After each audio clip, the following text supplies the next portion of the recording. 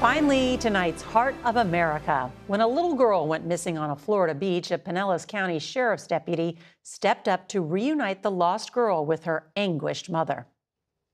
I'm Geoff. Are you okay? You need a hug? Yeah. All right. It's going to be okay.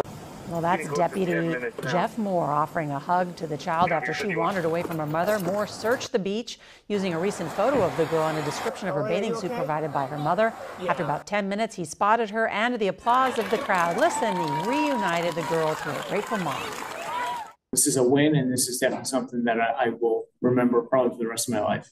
To see her face and be able to just, hold her was complete and utter joy to know that she was safe, she was back, and, our family was going to be okay.